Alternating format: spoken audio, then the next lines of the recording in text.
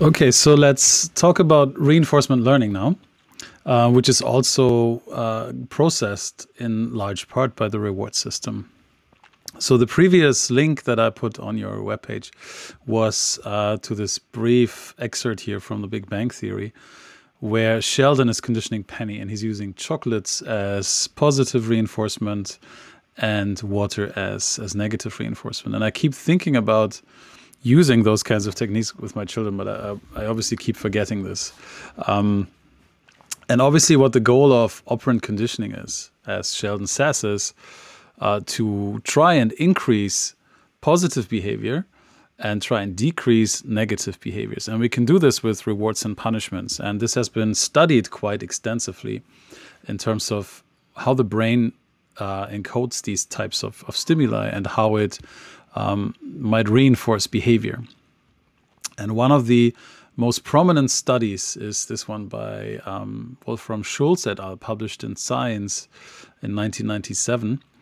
And what they did here is they put a monkey into this, conditioning chair or experimental situation, if you will, where he learns to associate certain stimuli with certain responses on the response bar. So he has a button, he sees stimuli on the screen, and he receives rewards juice rewards via this pipette here. And the juice rewards depend on what he does on the screen, obviously. If he responds correctly, then he receives a reward. If he doesn't, then he doesn't receive a reward. And that is what's called instrumental or operant conditioning.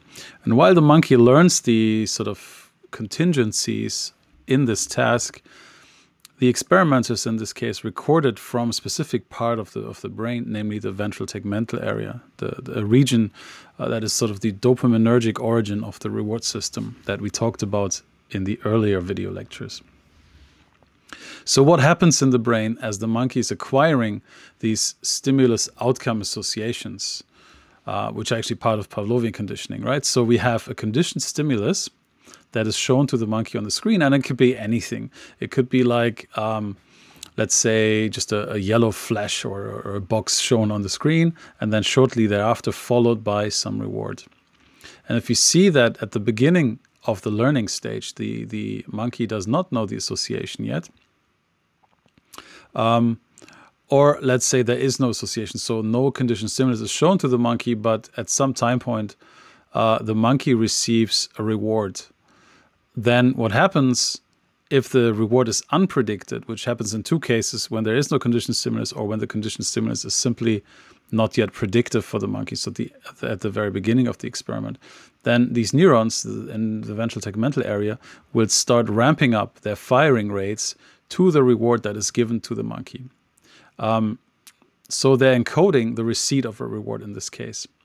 And let me just explain the graph to you really briefly. Each one of these dots in here is the action potential sent by fired by one of the ventral tegmental area neurons, and each line is a different neuron. So this is across a number of different neurons in the VTA.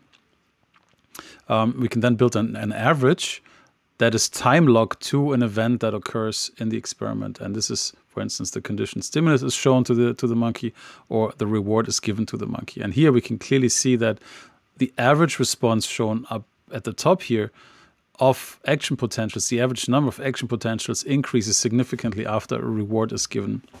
The other stuff here is just phasic firing, which is quite normal in the dopamine system. Now, as the monkey learns that the conditioned stimulus predicts the reward, what happens is that there's a temporal shift in when these neurons in ventral tegmental area respond. Namely, they respond to the conditioned stimulus because they know something is about to happen. So they learned this association, and now they can actually predict what the environment is doing. So it's a form of predictive coding. They're now predicting that a reward will follow the conditioned stimulus. And you see a ramping up to now the conditioned stimulus. So immediately after the CS is shown, you see this increased firing rate, and then there's no increase when the reward actually occurs, because that was predicted already by the CS and therefore doesn't contain any novel information anymore. The novel information is at this time point when the CS is saying, you know what? In a few moments, you will receive something good. So this is basically, here we have a positive prediction error. A reward occurs unpredicted. Here we have everything is in basic shape, right? So we have no prediction error. The condition stimulus predicts, and everything is as expected. And finally, we have a prediction error that is negative. So we have the condition stimulus occurs. We have the ramping up again. You can see more neurons fire more vigorously when after the condition stimulus is shown. But then nothing occurs. The reward is omitted in this case on these trials. And you can see that there's a dip in firing. So not the neurons stop firing because they're thinking, well, there should be a reward here, but there isn't.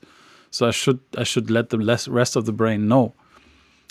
Basically indicating that there's some learning that this predictive ability of the conditioned stimulus is actually not 100%, but might be some form of likelihood. And this is basically the neural representation of the reward prediction error. It's a very famous study that has changed the way we think about it. And we'll learn in a few moments that, in fact, there are some important neurocomputational models that predict that this is exactly what the brain should do if it was to learn about novel stimuli in the environment, and if it was to be able to flexibly adjust behavior based on changes in contingencies.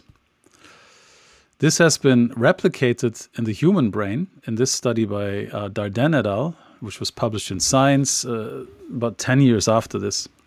They used relatively high-resolution fMRI, so high field, high resolution fMRI, just to look at the ventral tegmental area, the region that was recorded from the monkey earlier.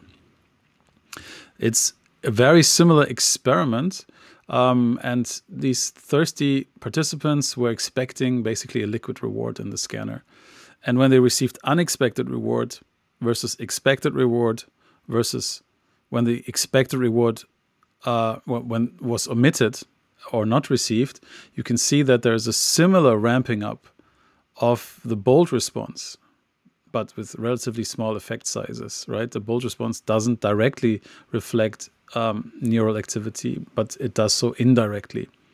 And you can see again, you have an increased response, just like the positive prediction error relative to when the expected reward occurs, to an unexpected reward, and you have a decreased response that is not significant, however, to an expected reward that did not occur. I always point out that there's something a little bit fishy about these figures because they're lacking error bars or some kind of distribution of the bold response, which is required nowadays, but this is now already 13, 14 years ago, so we have some sort of inaccurate plots here. Nowadays we need error bars, and ideally we have some kind of distributional information in the background of these types of slides. Now, also what's important, however, about this study is that we replicate the same finding across species and across different methods. And that's something that I like to stress, is the fact that we need converging evidence to show that these types of signals that we observe with one method also exist with another method, and here even across species. So there's something that fundamentally happens in most brains, right? Here we have another reinforcement learning task showing a more widely distributed system to rewards and punishments, and that is obviously also an important aspect. So in this task, participants are shown these types of stimuli here, which are meaningless at the beginning, and then throughout the task, participants learn that one of these stimulus is better, so it leads to a higher chance of receiving a monetary gain, versus another stimulus, in this case the bottom stimulus, which leads to a lower chance of receiving a gain. And usually this is about 75% for this one and 25% for this one, that if you choose that stimulus, you actually do get some monetary payment at the end. In this case, it's 80-20. Yeah, somewhere around 75 to 80%. You can see that these are the observed choices on the x-axis, on the y-axis, These are trials from 1 to 30 trials. You can see that over trials, participants learn to associate these stimuli correctly with gains, and they make the right choice. And they, in the domain of losses, they also learn to not choose the bad stimulus over time. So it's a task that participants can solve quite easily. But where is it represented in the brain? So when these participants look at the reward prediction error in the brain, so we have a reward prediction error that we can derive from this, right? Similar to the study that we saw before, and a punishment prediction error that we can derive from these trials in which participants choose to avoid monetary losses. We can see that the reward prediction error is encoded in the ventral striatum here, and the punishment prediction error is encoded in the anterior insula. So there's a dissociation between positive outcomes and negative outcomes and how the brain processes this type of prediction error. And so what Montague et al., who was also co-author of the Schulz study on the initial prediction error in monkeys, said is actually quite correct. We can now see these valuation mechanisms built into our nervous system at many different levels, right? We haven't obviously discussed every single level, but we have discussed many levels. So now let's take a look at how learning can be modeled using the Rescorla-Wagner model. This was introduced in 1972, not to explain instrumental but Pavlovian conditioning, or not to model instrumental but Pavlovian conditioning. And it's a relatively simple model, however. Many of the concepts that it introduces can also be extended to more complex learning situations, such as instrumental learning, which is then extended in a Q learning model, for instance. So fundamentally what we have in this model are these following two equations. We have a prediction error signal and we have a value signal, and both of these two values or parameters get updated on a trial-by-trial basis. So the prediction error delta sub t is the difference between the value that we have learned up until this point, and at the beginning this is actually 0, and the actual received reward, so the actual outcome of the rewards, and then that we get to sample on every single trial in a learning paradigm. Let's say in a Pavlovian learning paradigm where the animal is learning an association between a cue, a CS, and an unconditioned stimulus. So then this prediction error term is entered into a sort of value updating term where V sub t is the predicted value of reward associated with a stimulus or stimulus S on trial T. So we're making a prediction about the value on the next trial, and that is based on the value of a stimulus or the value of the reward associated with a stimulus on the current trial plus alpha times delta t. Delta t is this prediction error signal, this difference signal between these two values, our expected value, V sub t, and the actually observed value, R sub t. And alpha here is what's called the learning rate. So it's a factor that influences how much this delta, this prediction error, is weighted and at every single iteration of this process. So this is an iterative process. So the value for the next trial depends on the value for the current trial of this reward, plus alpha, which is this constant, the learning rate, typically on the order of 0.3, 0.4, times the difference between expectation, V sub t, and R sub t, actually observed outcome. So this allows us to iteratively update our expectation of the value of a stimulus or a reward, basically that described in this relatively simple model. So that in the end the predicted value is a running average of all recent rewards. That is, in principle, a Rescorla-Wagner model. It can easily be extended from Pavlovian conditioning, so associations between a stimulus that is associated with a reward and the association strength then gets updated on every single trial. We can also form associations between an action and an outcome. That would be then instrumental conditioning.